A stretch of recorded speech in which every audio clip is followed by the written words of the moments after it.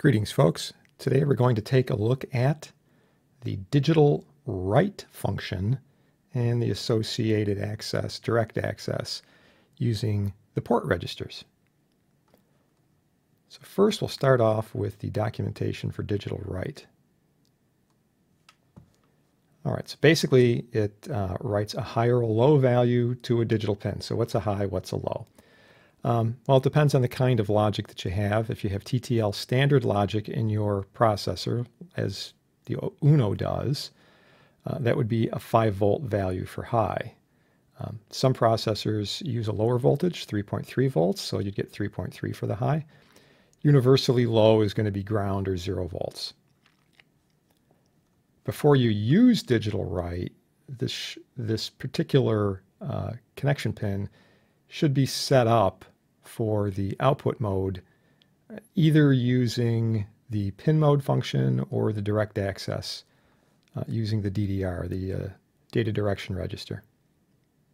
Okay, so we can see the usage of this is fairly straightforward. It's just digital write, the Arduino pin number, and then whether you want it to be high or low. All right, so here's a very quick example. In the setup, and we do pin mode, set this particular pin, pin 13, to output mode. Then you just do a digital write, pin 13, high, low, and so on and so forth. All right, fairly straightforward. The first question is, how much current can you get out of this controller? On an Uno, you have about 40 milliamps per connection pin, but that can exceed 200 milliamps for the total IC. So it's not like you're going to have 10 pins each pumping out 40 milliamps. So unless you're only using a few pins or very little current for each pin, you're probably going to need some kind of driver circuit. So here's a couple of example drivers. These are fairly straightforward bipolar junction transistor. They're just showing these with LEDs for loads. But this could be something else. This could be a higher voltage with a little motor in here, fan, something like that. But anyway, we have an active high NPN.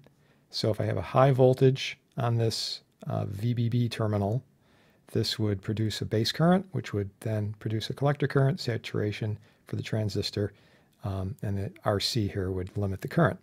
Similar situation over here with the PNP, except we would require a low voltage to pull current out of the base, and the same thing. Transistor goes into saturation, and we light the LED.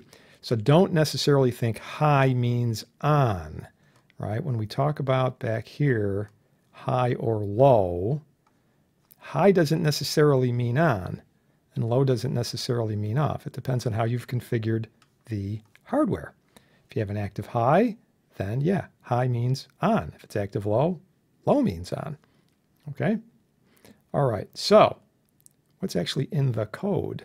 So here's the digital write function. This is a somewhat simplified version of the actual code, just cleaned up a little bit. And what we're going to see here is there's a lot of code. Most of the code really is translation code, the similar thing we saw in the pin mode code, which is we have to take this Arduino pin number and turn it into the appropriate port, port B, port C, port D, and the appropriate bit for that, bit 0, 1, 2, and so forth. So that's what we see out here. We take the pin, and there's a little function to tell us which timer it's on, which we'll get to in a sec. We then pull out a bit mask for that particular pin. Right? Remember, a bit mask is the sequence of zeros and a 1 to indicate or correspond to whatever that particular bit on the port happens to be. And then we have this digital pin to port, which gives us a value over here to indicate which port, port B, port C, port D. All right, so a little error check. If we put in a possible number, if we say pin 37, there is no pin 37. So we get an error. We just return immediately. Nothing we can do. If the timer comes back, in other words, if this thing is actually on a timer, there are internal timers, and these can be used to create pulse width modulation.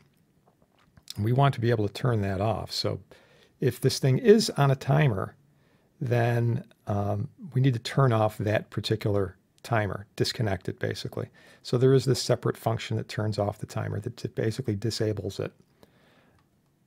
And then finally, we get the port, right? So out, as you can see, is a pointer. So this literally maps out to something like port B, port C, port D. Then we have this little code up front. Remember, this is the status register, very important register. So we save the status register. We clear the interrupt bit. Remember, an interrupt is this high priority bit of code that's going to run. So to prevent that from happening, we clear the interrupt bit. We do the important stuff, which I'll get to in just a sec. And then we reset the status register to its old value, all right? So this is like little firewall kind of stuff, bulletproofing code out here. This 2 lines right here, this is really where the action is. So if val, which is the thing that we're setting it for, right, high or low, if that's the same as low, then what we're doing over here is, remember, this maps to port B, port C. It's a pointer, so it's a value. The value at that port gets ANDed with the complement of the bit mask. In other words, this clears that particular bit. All right? So that's what we want to do. Set that bit low so the output literally goes low. Otherwise, it must have been high, right? The value must have been high. So we simply OR it with the bit pattern. In other words, set that bit. So if you set the bit, the output goes high. And that's really all there is to the code. As I said, most of this has to do with translating from a Arduino pin number out to the port and the bit. So if you already know what the port and the bit are, you could just do it directly. So here are some direct access examples that we have. Now, there are times when you do not want to use digitalWrite. You need to write several bits at once, and this can be a problem. Some examples would be driving a 7-segment display, pumping values into a parallel digital analog converter chip. You don't want to have to do that with, let's say, 8 calls in a sequence, so that you can get all 8 values out. You would just rather blast all those bits out at once. So essentially what we do is we just directly fiddle. In this case, I'm using port B, but we just directly fiddle with this. We just, if I want to clear some bits, so here's an example of clearing bits 0, 1, and 4. That's a binary pattern of 0001, 0011, hex 13. So if I want to clear those bits, we simply take port B and we AND it with the complement of that bit pattern. If I want to set them, then we simply OR it with that bit pattern. Notice this does not change any of the other bits. It only manipulates those 3 bits. So you just come up with the bit pattern, turn it into a hex value, and either AND the complement to clear it, or you OR it with that bit pattern to set it. Now, if you want to set all of them, for example, if you had a 7-segment display and you wanted to light all of the segments and the decimal point, right? So that's 8 inputs, and you were using an active high system. You want 8 ones, okay? Hex FF. You could just say port B gets FF. Done. That's it. That's all you got to do. Here's something a little bit more complicated where I want to monkey with 4 bits, the bottom 4 bits. I'm going to set them to this pattern, 0101, which is hex 5. I want to leave the top 4 bits untouched. So what we do is we take port B, we AND it with this little sort of protection mask. This winds up clearing the bottom 4 bits, leaving the top 4 bits. And then we OR it with this bit pattern here, which is the bottom 4 bits that I want.